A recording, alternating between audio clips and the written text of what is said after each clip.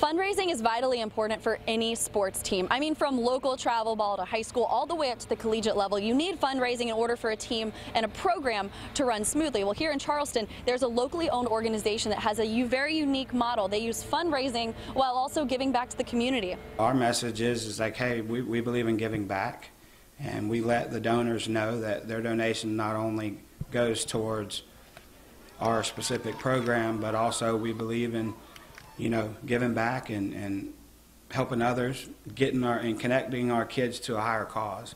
David Beckley started Mpower6 a little under 2 years ago. He got the idea after coaching at the Citadel, where they had a letter writing campaign to donors. Mpower6 has an app and uses email and text to receive donations, but that's not the end of it.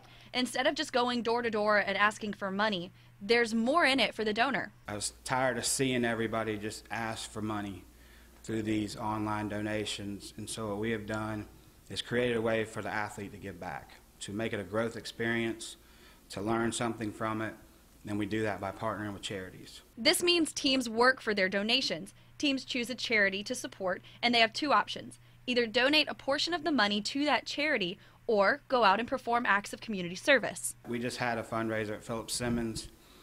One of their students has a sister who's battling leukemia, and they wanted to honor her, and so we did it through the MUSC Children's Health Center. Mpower6 is involved with teams all over the Lowcountry. Right now, the fundraising is on hold, just like the sports are, but more than 6 teams have started fundraising through this platform, and Beckley hopes that it will grow.